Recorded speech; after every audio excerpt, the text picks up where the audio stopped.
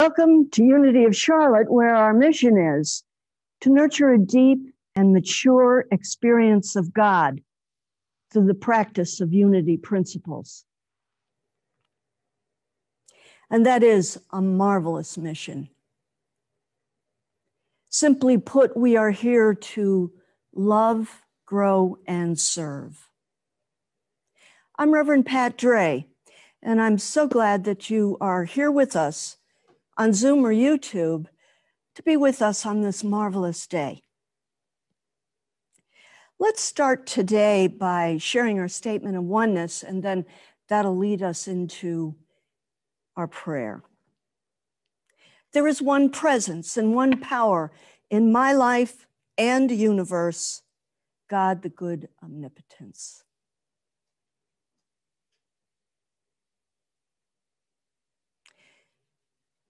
And take a deep breath and release it. And notice that you are in an extraordinary spring day with the many, many shades of green that are life and life itself. And know that in the time of spring, and this time we call the Easter time, that it is a time of life growing abundantly around us and a reminder of what we are made of. And I say, as I always say, that there is joy in unity, because the principle of unity means that I am one with all there is. I am one with life, with a capital L. And this means it's my springtime too. And in this beautiful day, I now release anything that disturbs me or sets me off balance. My body is still and centered. And I expand my awareness to the growing life around me, to the earth that my feet are planted on, to the sky that's so blue this morning, to the feeling of oneness with all that is. Spirit streams, pours, and shines through me, restoring peace to my soul and blessings to the world. I am serene and I am in perfect harmony. And I know that in truth, all is well in my world, and I am filled with gratitude.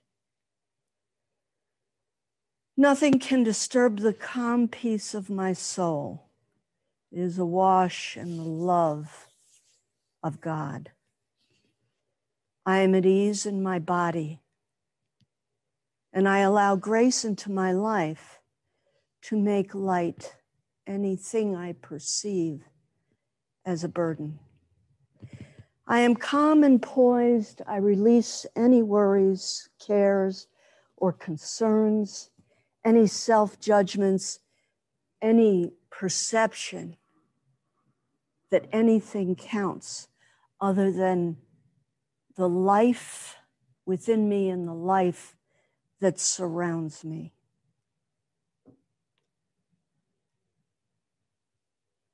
There is a place deep within me where all is still and all is quiet. And as I turn my thoughts from outer things, I find this still, and I find this a quiet place. It is my refuge. It is my source of strength and faith, and the place where I connect with God, where I feel my oneness with all that is. And from this place, I see only the truth. I am calm and confident. All is well with me. and I am at peace.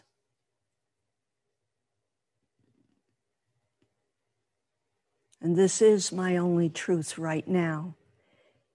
As I get ready in this confident and peaceful place for a marvelous day to come. And I picture all the bright lights around me, this community that is the place where I belong and where all belong to me.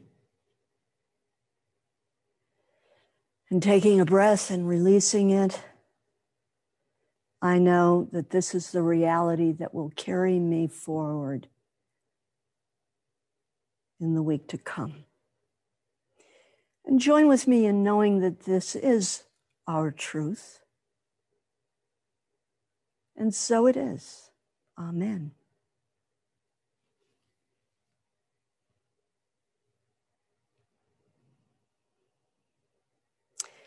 This week I was on spring break with my older grandchildren, and it was a joy. It was delightful.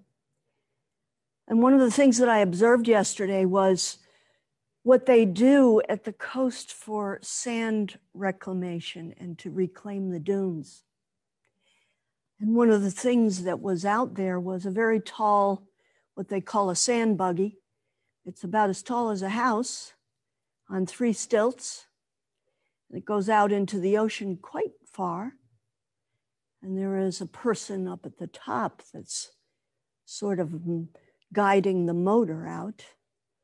And it takes all the surveys to determine how the sand that is washed out to sea will be reclaimed. And I thought to myself, there was a brilliant idea in someone's mind that the dunes needed to be reclaimed and put back in the place where they once were, and that it makes the ecology better to do that, and it brings back life into the dunes, life of all kinds, and protects the land. And I thought to myself, thoughts are wonderful things.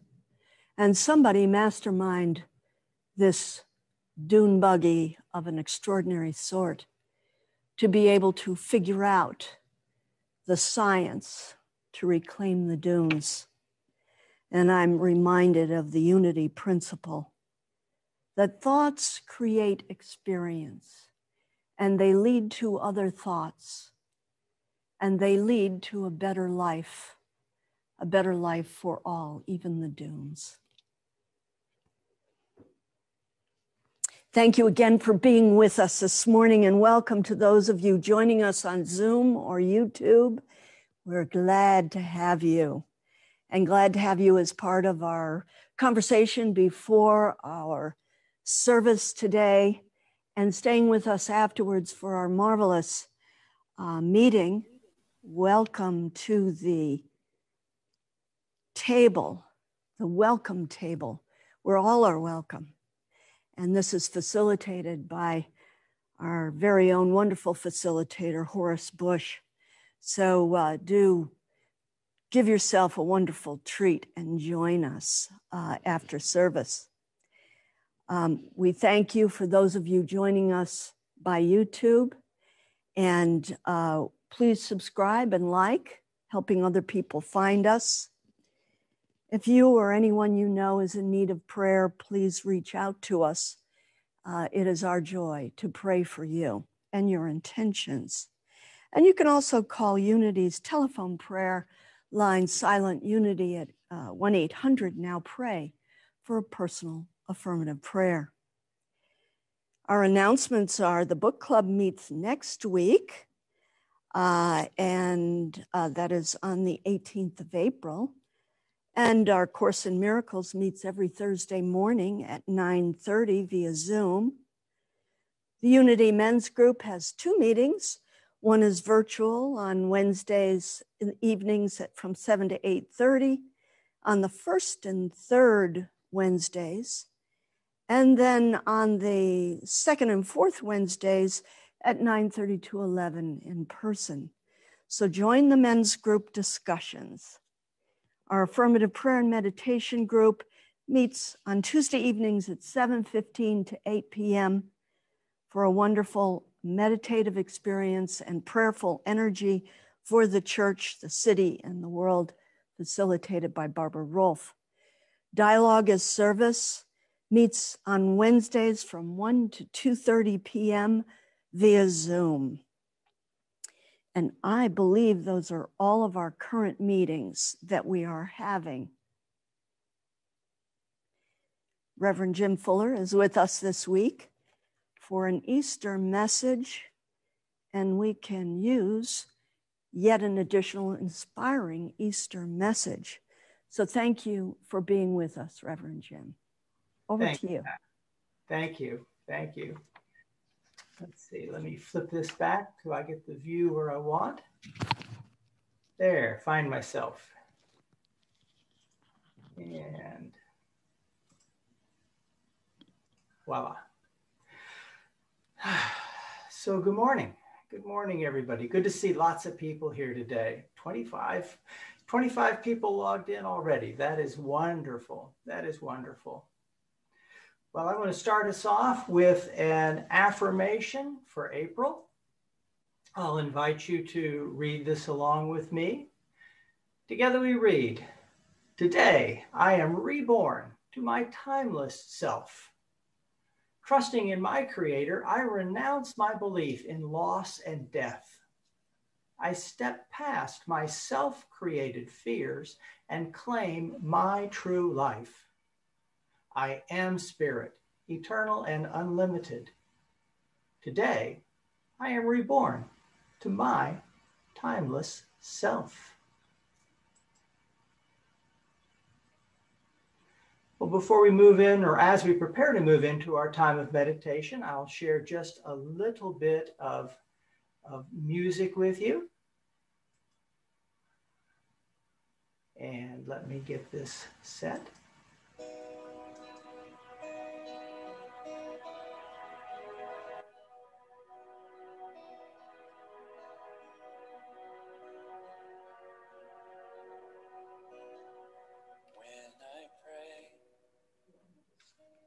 Feel my heart go deeper, my heart go deeper into my God. When I pray,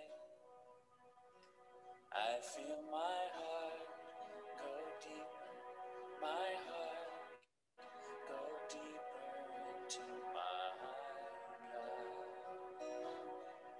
Right here, right now, right where I am, I pray.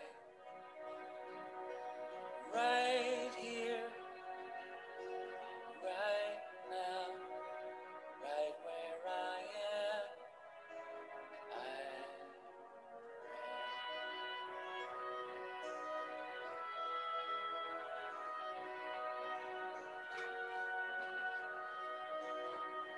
When I pray, I feel my soul go deeper, my soul go deeper into my God. When I pray, I feel my soul go deeper, my soul go deeper into my God. Right here, right now, right where I am, I pray. Right here, right now, right where I am, I pray.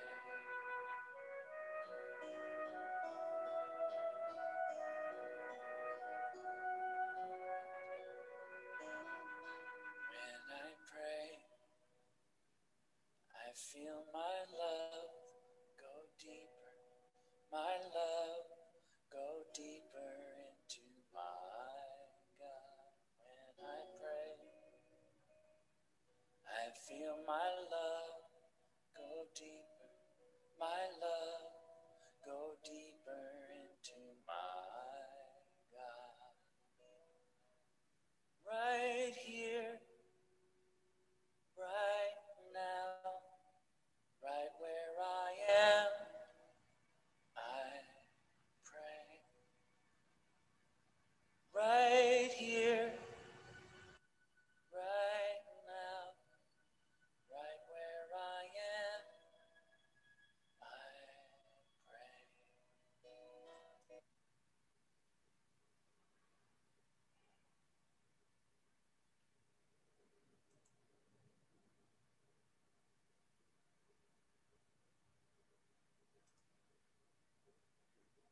We'll pause that share and just close our eyes.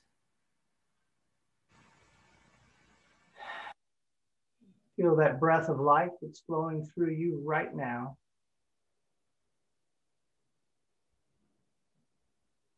Life itself, complete and full, moving in and through you, through mind, through body, through being.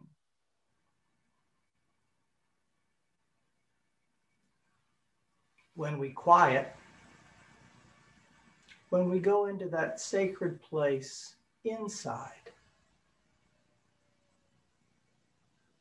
we once again renew and rekindle our connection with our Creator, with our source, with that place that we live from throughout time.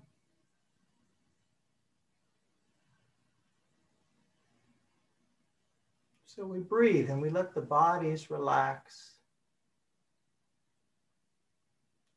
And we let the thinking mind just take a little break. Because behind these physical forms, behind these streams of thought, there is that which is our source, that which we are part of, that which is life itself, living us.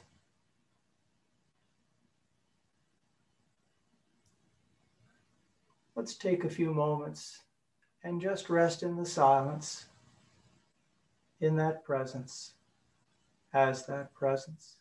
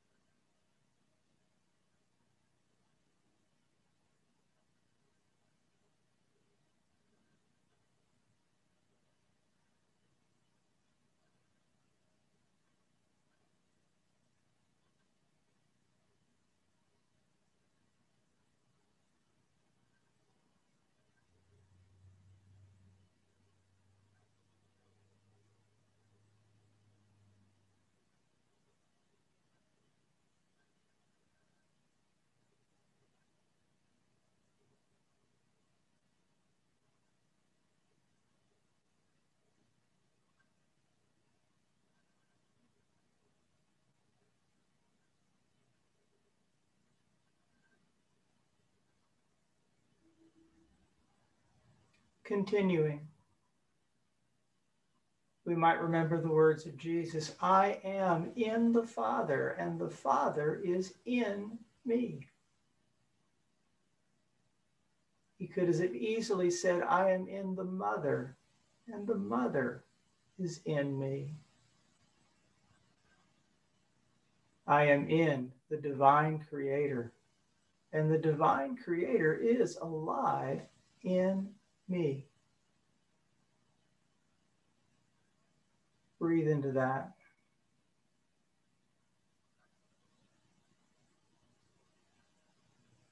And know that this is not just true for we who are gathered here this morning, but for every living thing, everywhere.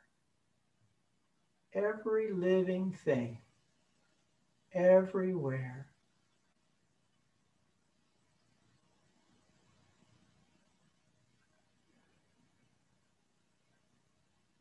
So may we send a quiet thought of blessing,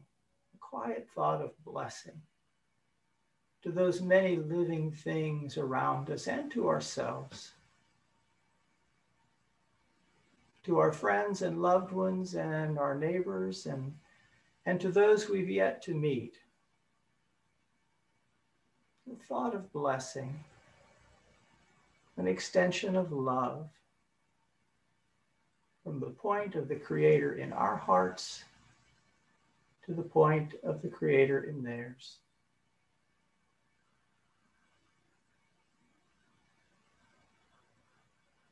and knowing ourselves as blessed right now,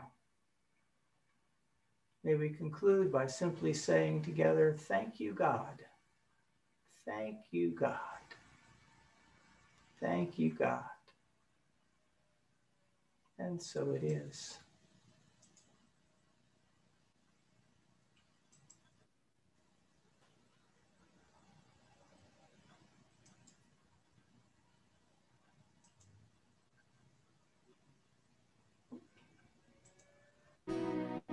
Right here, right now, right where I am, I pray.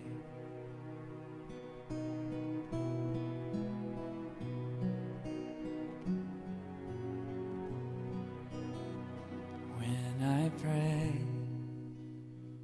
I feel my heart go deeper, my heart go deeper into my God.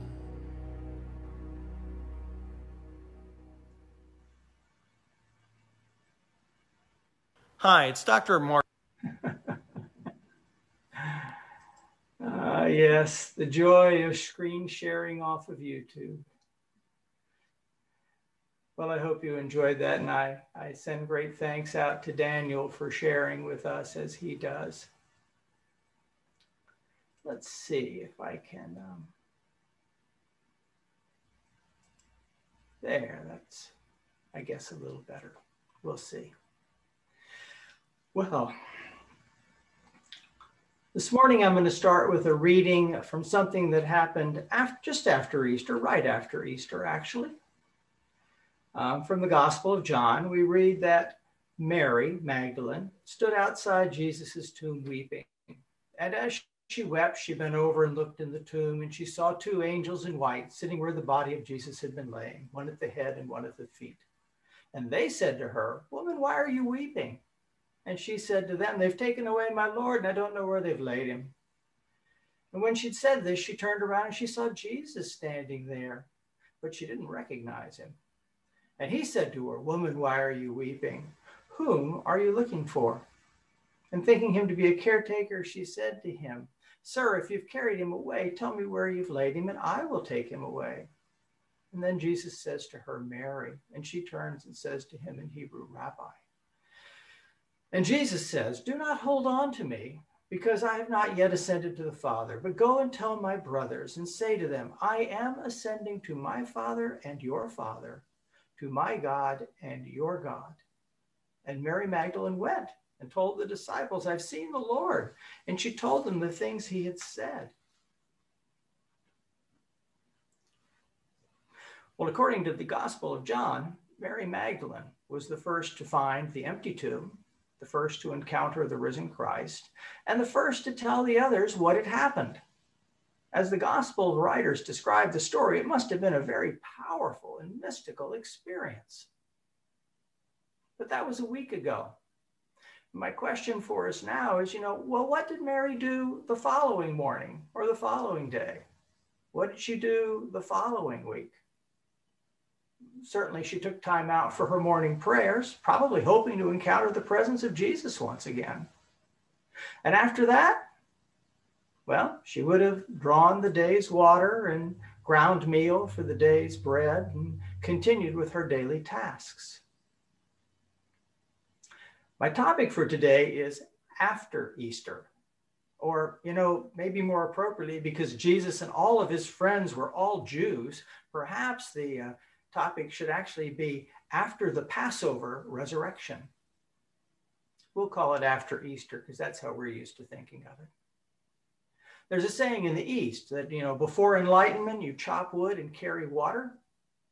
And after enlightenment, you chop wood and carry water. Nowadays, we understand that our Bible stories, including our Easter stories, are, for the most part, non-historical.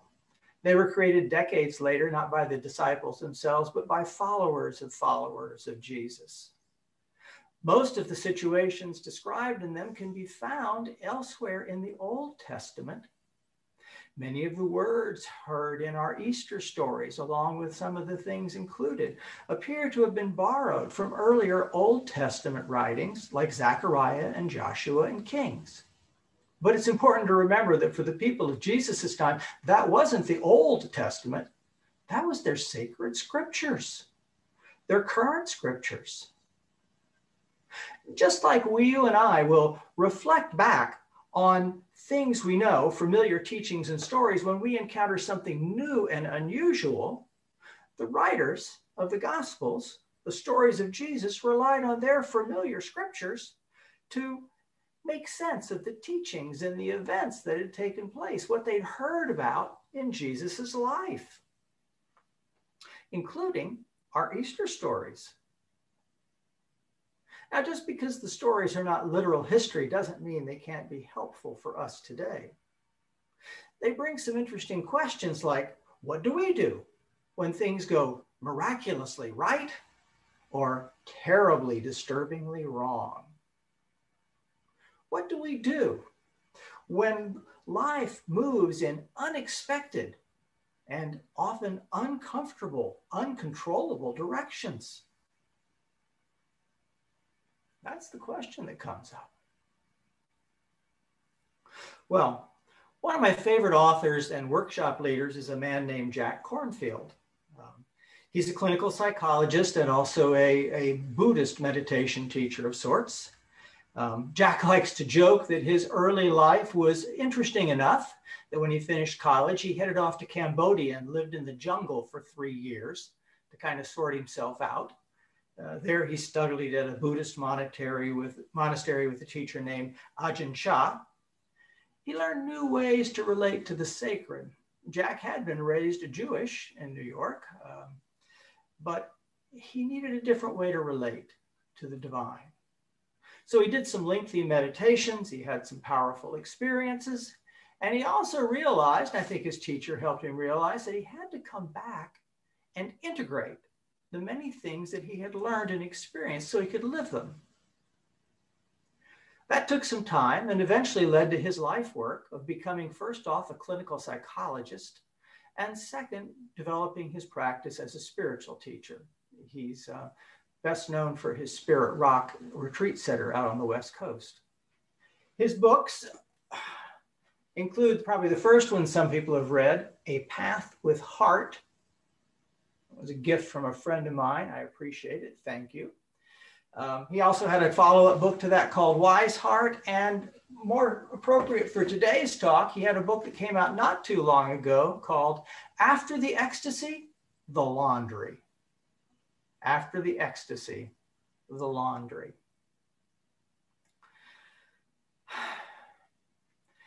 Before the mystical experience, before the powerful teacher, before the Easter morning, we chop wood and carry water. We work, we buy food, we take care of friends and family, we do the laundry. And after the experience, well, a lot more of the same. A lot of people think if they find just the right teacher, just the right church, just the right teaching, have a strong enough spiritual experience, and their life will just somehow miraculously turn around and they won't have to deal with daily life on the planet anymore. Maybe that happens for a few people. I haven't met them or heard of them. For most people, the powerful meditation, the deeply healing experience, even the mystical Easter moment is simply one more step in the unfolding of a spiritual journey that continues. The good news, as I've experienced it, is that with each experience and with each learning, the pathway of our life becomes just a little easier to discern, just a little easier to discern. And perhaps the ups and downs of living don't feel quite so difficult. They're a little easier to navigate, or at least less threatening. But one mystical experience, a few mystical experiences, no matter how seemingly profound, do not mean that we have arrived. After Easter, we each still have work to do. I would hope and imagine that Jesus' followers were familiar with that fact. They probably all received some pretty amazing and eye-opening teachings for them. and experienced some pretty amazing things happening. Yet each day they had to do their equivalent of chopping wood and carrying water, which included attending to their ongoing daily prayer and spiritual practices. After Easter, after leaving Jerusalem, probably fleeing for their lives, they returned to those activities. John's Easter story gives us one experience of them encountering Jesus afterwards. It talks about by the Sea of Galilee with Simon Peter, Thomas, Nathaniel, James and John, and 2 other disciples. And Simon Peter says, "I'm going fishing." And they said, "We'll go with you." And they got into the boat, but all night long they caught nothing. And just after daybreak, Jesus stood on the beach, but the disciples didn't recognize him. And Jesus said, "Children, you don't have any fish, do you?" And they answered, "No." And he said, "Cast your net on the right side of the boat. You'll find some." So they cast their net, and they weren't able to haul it in because there were so many fish. One of the stories of the fishermen, of part of Jesus's followers experiencing him. The story makes it as though he experienced him physically. Maybe it was simply spiritually. I don't know. But they did continue to remember and experience him. Weeks, months, years later, some people continue to experience Jesus. Jesus' work when the body was done, but the disciples, the followers, our work continues. My understanding of the person of Jesus is this, that at some point in his ordinary life, probably during his time with the man we know as John the Baptist or John the Baptizer, he became so God-connected, so spirit-connected, that when people met him, they didn't really notice the man. They didn't notice the charming person. They didn't notice the personality or even the prophet. What they noticed was that radiance, that presence that shone through him. What Unity co-founders Charles and Myrtle Fillmore would refer to as the Christ within the man Jesus. Of course, they remind us that that same presence is there to radiate through us if we allow it. I've met a couple people who'd lived in the presence of highly evolved spiritual teachers. Teachers in whom that radiance or that presence, that divine nature was strikingly apparent. Each credits their teacher with helping them find a deep and powerful spiritual connection. The two I know personally both experienced a great sense of loss when their teacher passed on, left the physical body. For some people I know, the teachers were a primary link or a doorway to spirit or God. Therefore, when the teacher passed, they experienced both the loss of a teacher, maybe a dear friend, and also a loss of the connection with God, their doorway. Some speak of still feeling the teacher very, very present with them, like the followers of Jesus may have. Others struggle to make that non-physical connection.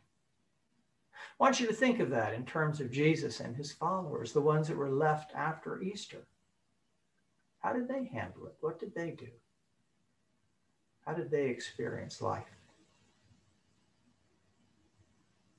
Working with a teacher, teachers, or good teachings can help us build a foundation for creating a good connection with God and Spirit for ourselves. It can help us build up some experiences, and those help us build up faith and trust so that we can have a more lasting God connection. But one of the things that these friends have taught me, and I've learned, is you can't ride on the coattails, on the connections of others forever. And that's why it's so important for us to work together and individually on developing our prayer practice, our spiritual practices. We all understand that if we want to learn to do music, to play music well, or perform music, we have to practice.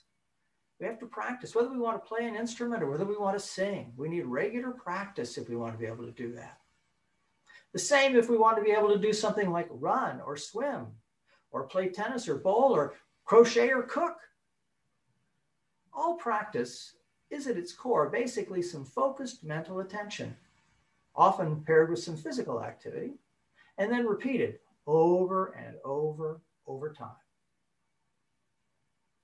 Spiritual practice, I would say, would be focused mental attention along with an intention to spiritually connect. Mental attention paired with a spiritual intention to connect, repeated over months and years. It produces changes that we wouldn't have expected when we first started off. And as we go farther along, we realize there's even more possibilities for us than whatever we happen to have achieved at this point. It's also interesting to notice that, some days, some weeks, it seems relatively easy to do our practices, to do our meditations and prayers. Other times, sometimes for long periods of time, it seems like we simply can't get focused, like the mind is wandering, like we're going nowhere. And still, if we're wise, we continue to practice. Because again, the musicians will tell you, it takes many, many years to become familiar enough both with the instrument and the musical repertoire so that the music seems to flow effortlessly, so that the presence and the spirit seems to flow effortlessly. My point for today is this. Before Easter, Jesus' followers had to chop wood and carry water. In their case, literally. They had to manage the activities of their daily lives. And each also had to do his or her individual spiritual work. After Easter, after an experience that maybe was for some a great miracle, but probably for most a devastating loss, the spiritual work and the spiritual practice had to continue.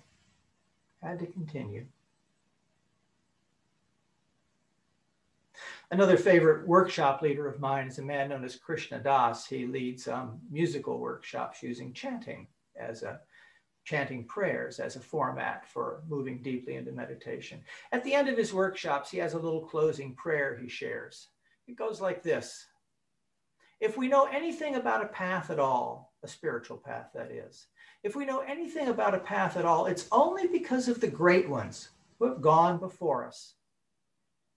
Out of their love and kindness, they've left some footprints for us to follow. So in the same way that they wish for us, we wish that all beings everywhere, including ourselves, might be happy, might be safe, might have good health and enough to eat. And may we all live at ease of heart with whatever comes to us in life.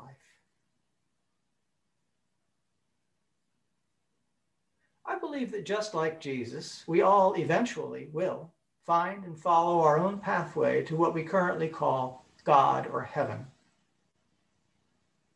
We follow the footprints left by Jesus, left by others, understanding that as we take each step, as we do our part, the next steps will make themselves known to us. Along the way, we can share and appreciate the love and the support of our spiritual friends, our church community, our friends who join with us in prayer and study. Friends here as well as others that we may have not yet seen, may not even be visible to us in this world. Our work after Easter is to build and strengthen our practice for pointing our attention and setting our intention on Spirit, on God. Pointing our attention and setting our intention on connecting with Spirit, with God. I realized that's actually the way we chop sacred wood and carry spiritual water, the water that nurtures and grows our soul. Well, as usual, I have a affirmation for us for the lesson. I have to move forward to that. Here we go. The affirmation for this lesson is, my prayers, my intentions, and my daily practice are my pathway to heaven and God. Say that with me.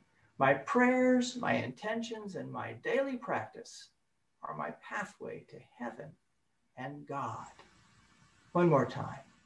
My prayers, my intentions, and my daily practice are my pathway to heaven and God. Close your eyes and let that settle in. We all think that something is going to happen from outside us to bring heaven, to bring God in. Truth is, heaven and God haven't gone anywhere. Always right here. But my prayers, my intentions, your intentions, my daily practice, those are the pathways. Those are the pathways. And as we follow the footsteps left for us by Jesus and by the other great ones who have gone before, as we follow those footsteps, following in prayer and intention and in practice, we find ourselves moving down the road toward that place where we have always been, or we have never left. The heaven that is right where we are, the God that abides right where we are now. That's the mystical Easter experience. It can happen anytime. So I'll invite you to open your eyes and share that with me again one more time. Together we say, my prayers, my intentions, and my daily practice are my pathway to heaven and to God.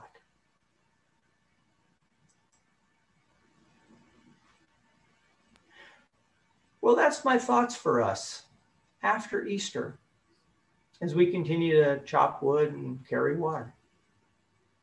Move down the path of our spiritual life as well as our physical life.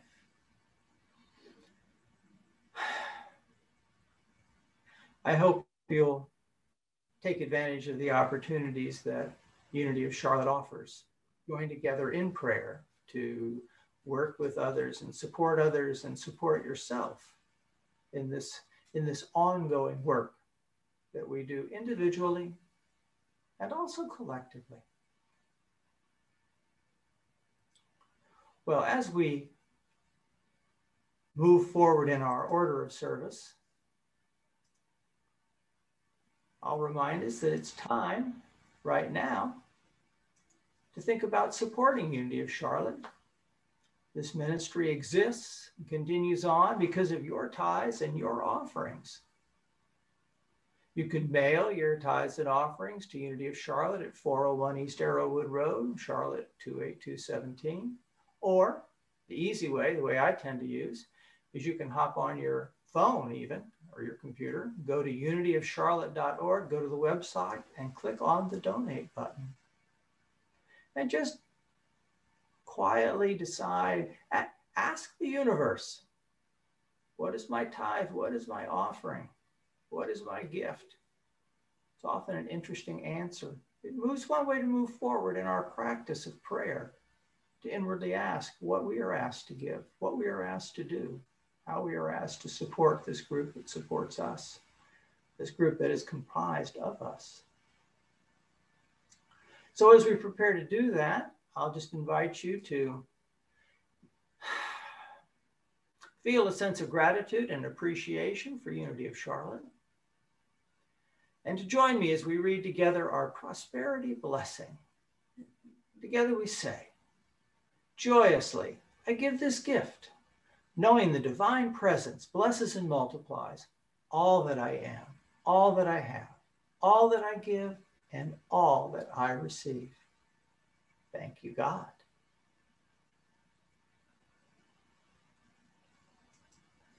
Well, I will thank you for being here with us this week. I'll invite you to stay with us for the discussion that's going to be coming up after this service.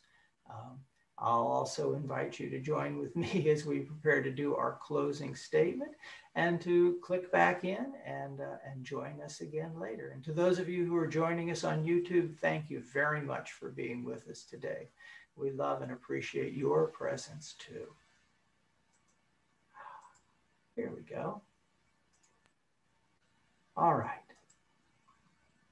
And let's share together our prayer of protection. Together we say, the light of God surrounds us. The love of God enfolds us. The power of God protects us, and the presence of God watches over us.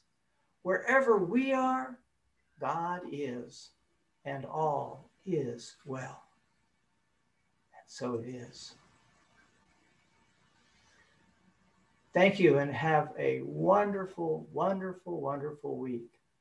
And hang on the call, on the service, if you're joining us for the program afterwards. It'll be starting in just a few moments.